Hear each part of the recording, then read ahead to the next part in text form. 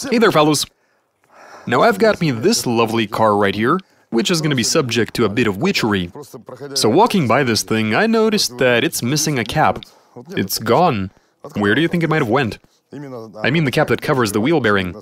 You know, a lot of people drive around without these, with total disregard for whether the bearing is lubricated, and only when the steering wheel starts to bounce around and they feel that the car's handling is a bit off, or when they start hearing noise, only then do they decide to check on their wheel bearings. Now I think this calls for an experiment. We'll have one bearing that's lubricated but pinched, the other one is going to be completely dry, another will have dirt in the grease, and the idea is to work through several scenarios to see what sort of effect you get under different conditions. We'll be doing all of our testing at the test track, but in the meantime, we need to get to work. Let's do this. So have I got some good news for you fellas. Some cool new merch available on our website. Like, for example, these sweet signature hoodies. And the good news doesn't end there. The first 25 people to order these hoodies, we'll be offering them a 25% discount. And don't forget that there's a bunch of other stuff that you can order on our website. T-shirts, baseball caps, mugs, document holders. And we're offering some generous discounts on the entire lineup. And on top of any order you make, we'll throw in one of these stickers on the house. Don't miss your chance to get some merch at discount prices. Hit the link in the video description and grab yourself something.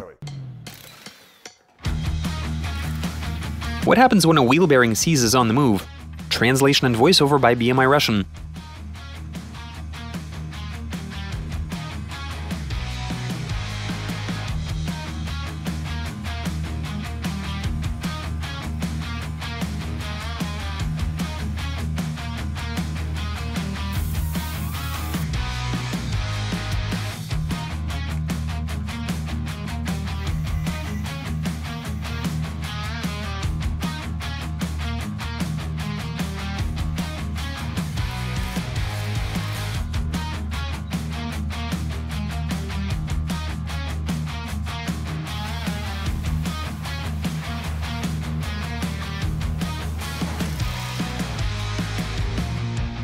Here's what's going on, fellas. We have made it to the test track, where there is plenty of space to play around. Now at the moment, the front left wheel, the wheel bearings are completely dry. You would have seen us washing out the grease and putting everything back together. We decided not to pinch it, we're just gonna leave it dry for now. As for the one on the right, well, it's lubricated, but there is one caveat, in that we've tightened it down with way too much force. Now I've got the race logic in the car, so we're completely set. And the point of the experiment would be to see how long each side lasts. Will the bearing that's tightened to spec but completely dry give up first, or the one that's over-torqued but greased up? I've reset the race logic. And now I drive, I don't know, however long it takes, we'll see. 1 kilometer, 2, 3... I take it you can carry some decent speed through here, like 60 should be no problem. Oh, and let's take a baseline temperature reading, shall we? Before I've gotten out there and before we've done anything. Seems alright. 14 degrees Celsius. That's the one with no lube. And it's the same over here. Well, almost at 13.8. Here, you can be on temperature measuring duty. Okay, let's get right to it. Start the car and get out there. This is a bit underwhelming. Cool, the engine is running. Here we go. Oh, this feels weird. Now we see if there will be a pull in either direction. The wheel isn't returning to center, but that's just the alignment.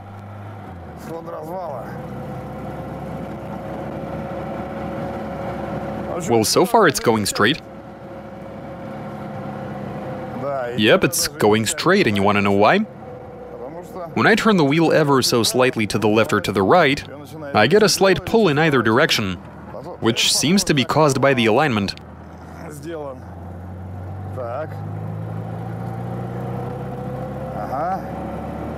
We're doing 50, 60, fantastic. I'm gonna keep doing just that. Back and forth, flipping in one direction, then the other in order to, how do I say this right? To put an equal amount of stress onto both bearings. I can hear something squealing. Are we already done? After just 580 meters?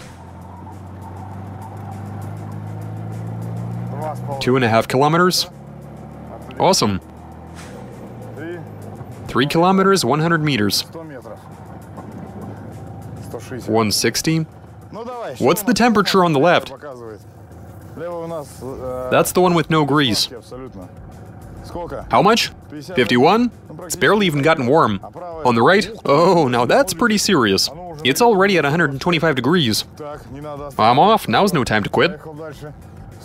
So there you go, 125. Who would have thought?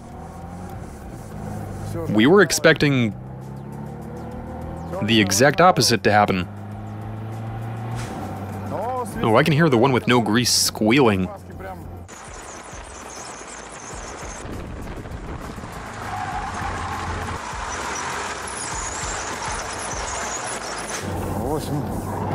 Eight and a half kilometers.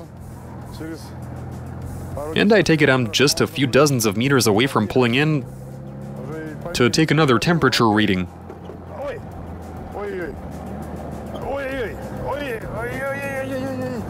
That's it. Just when I was thinking about going in to measure the temperature, the car can no longer drive. It's barely pulling in second. And we've got sparks. That would have done it. Can you measure the temperature real quick? It collapsed? Is it very crooked? That's 215. 215 degrees, my friends. It got up to 200, but wasn't it barely getting warm? I think I know why it wasn't getting hot. I have an idea. Turns out there was a bit of grease left, which is now burning. So it hasn't fallen apart yet, nor has it seized. I think we should finish the job. I've only gone 8,943 meters. Almost 9 kilometers on a bearing with no grease with an average speed of, let's call it 55 Ks. Which isn't all that much. It'll last a few more. You think it'll go a few more kilometers? I don't think it will.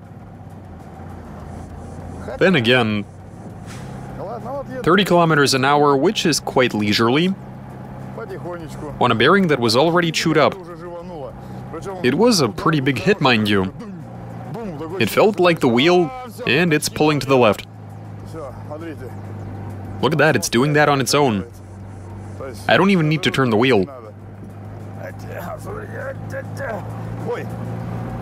Oh wait, looks like it can do the same thing when turning right. The wheel must have leaned over into... Let me check to make sure.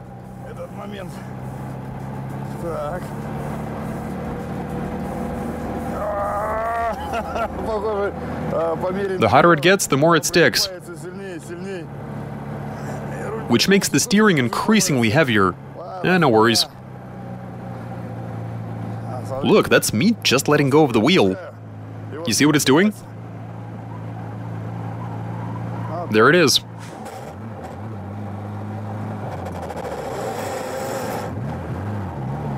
Okay, second gear is letting me down.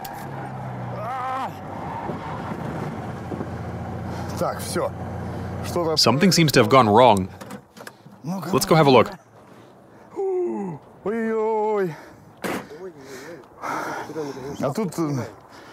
I think measuring the temperature is a bit moot.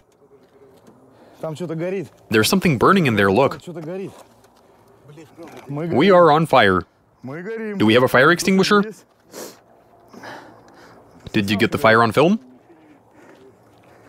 Yeah, there's something burning in there. You can see the flame. Not anymore. It stopped? What was it, the grease or something?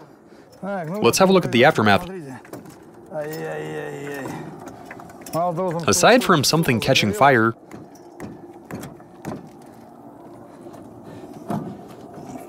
get back on there. It's not happening. What caught fire anyway? I'm guessing the grease. Now let's have a look at the other side. It's hot. Out of curiosity, what's the temperature? Doesn't seem like that much. 85 degrees. But here's the thing. When it's on tight, it does get hot and starts to expel the grease. It liquefied and now it's all over the rim. So it began to evacuate the wheel bearing. Why so? Well, the heat makes it all runny and drippy. If you keep it this way for a long period of time, well, it won't be long before this bearing does what that one just did. Let's go check on the other one again.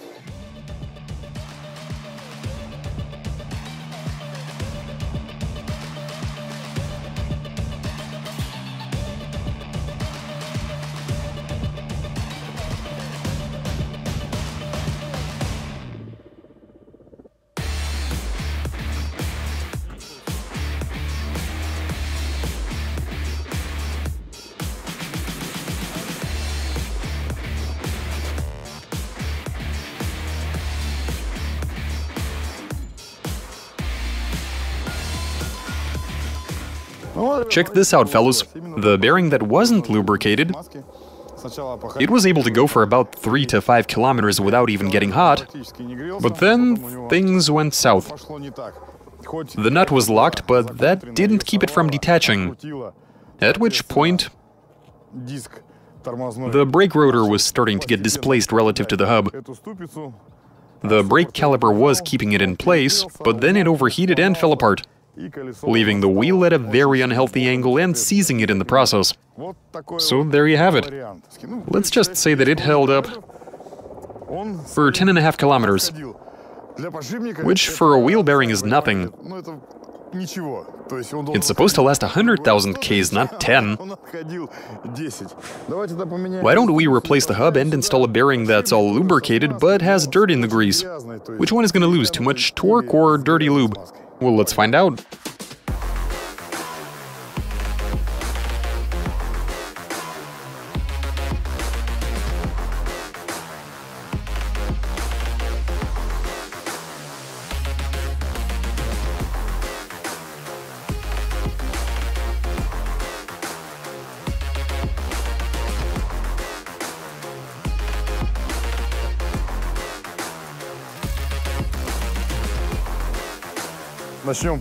Let's take this from the top. On one hand, we have the super tight bearing, which has traveled 10,700 meters. On the other, one with some old grease, which is also contaminated with dirt and dust and whatever else you can find on the road. Let's do this.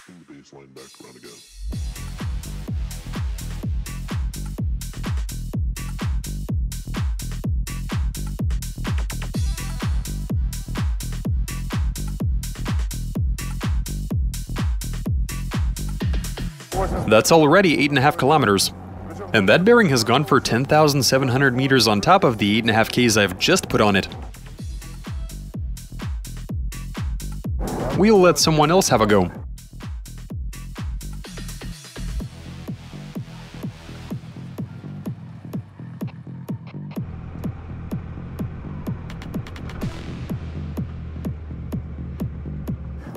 Look at what's happening, fellas. In total, we've driven a good 50 kilometers, give or take. What's curious is that the bearings seem to take turns, as in one gets up to 100, while the other barely gets up to 60 or 70.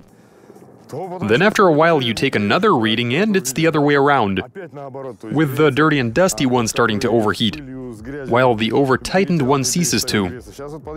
I just measured the temp again and this one got up to 115, while that one is at 70. What's amazing is that here you barely got any grease escaping from under the nut. Maybe a little bit came out, but it's definitely nothing serious. I do not see it coming out anymore. And you know what? This wheel, where we have the dirty bearing, it is way cooler than the other one, where you've got the one that's too tight. So there's your result. We've got the car on a jack and I see. I think there is no need for any further investigation. See what's happening? This is the tight one after it got really hot.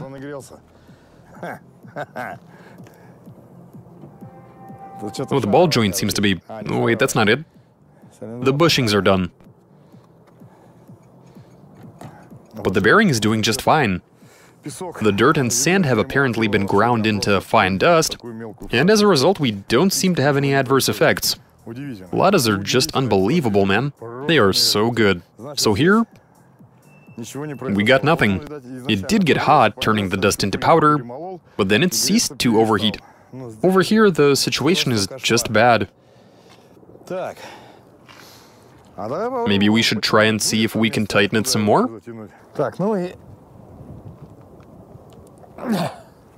You know what? That's it. That's as far as it'll go. It appears that we've tightened the nut all the way to where the thread ends.